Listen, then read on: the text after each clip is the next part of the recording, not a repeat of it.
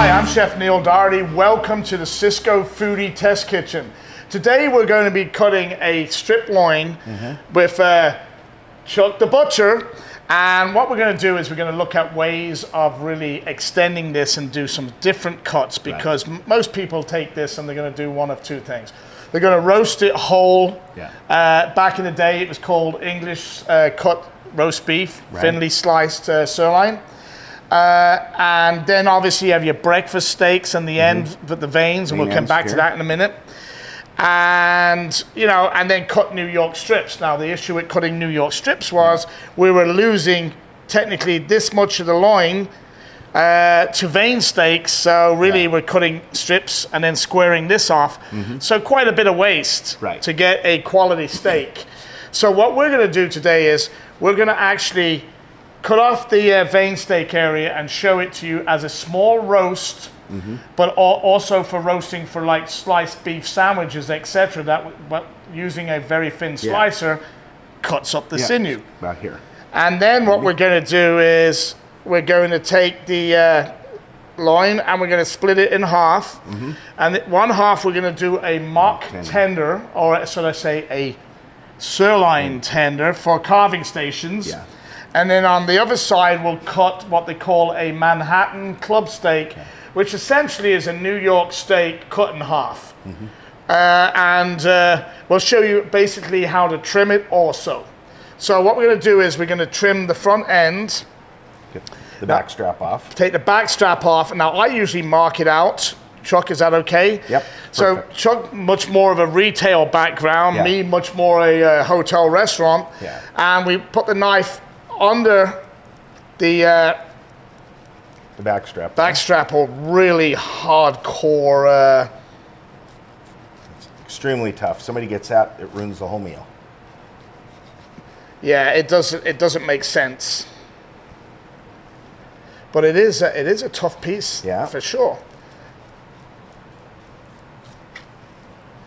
Doing all right there, Chuck? Looking good.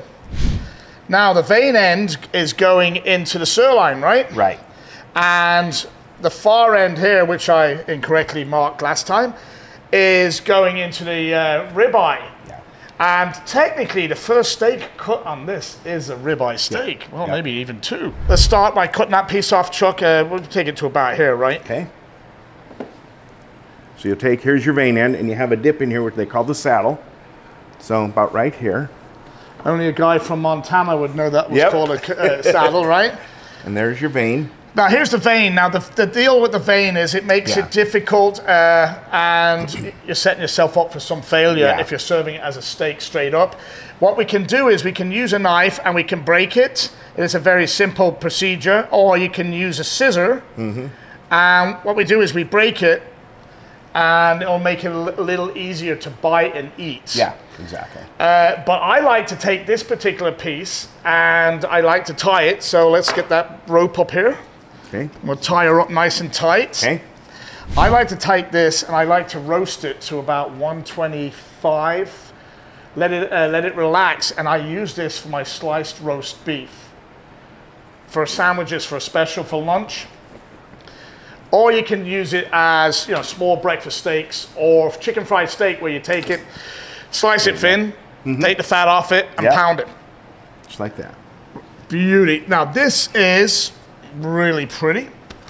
And I'm going to steal that one ribeye steak out of here. Oh, could probably steal two out of this one. Looks good. That's a. And you can go back and trim that back strap a little bit more off there if you need to. This piece right here, take the right off the back of it. There we are. I think I'm good with that one. That's a beautiful steak. Looks good. So stole my ribeye. Yeah. And now what we're going to do is we're going to probably take a little bit of this fat off the back. Yeah. Right off the tail. Okay. And I think we're going to split this. Where do you think, Chuck, for the cut? Right here? Right here, you think? All right. Looks good. And we'll tie up this side. And we'll tie up this. So what we're going to do is we're going to tie this up for the mock tender. Yeah. Now, because it's squared off, we kind of want to roll it around a little bit to get that look off, because we don't want a square face on the chopping board. And we probably want to denude everything except for maybe a 1-inch strip down it. So take a little bit of the fat off. Yeah. And I'm going to do the same right here. I'm luckier, I got the bigger knife. Yeah. It's a little easier. And I'm going to make some Manhattan club steaks out of this. There you go. And I'll tie this one up. Actually, we're getting away with not losing too much out of this at all, yeah. It's a nice big side. So what size do you usually cut these? About 1 inch? Yeah, I would say at least that. Yeah, maybe right there. Beauty. Well, look at those. So what we're technically doing is showing you a few different ways of using a strip. Now, the reason that we really want to show you different ways of using a strip is because during the holidays, this is anywhere between $2 and $4 less expensive than ribeye, and substantially less expensive than a tenderloin. So when you put this on a carving board, people generally think when it's cooked that this is a sirloin tender.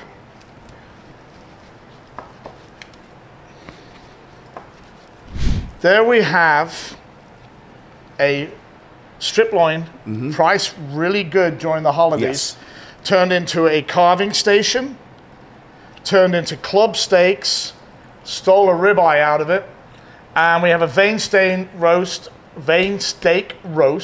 for slicing for roast beef sandwiches, etc., or slicing maybe 6-ounce steaks out of this for breakfast steaks. Make sure you cut the vein. But there it is. Thank you very much. Thank you. Good having you here.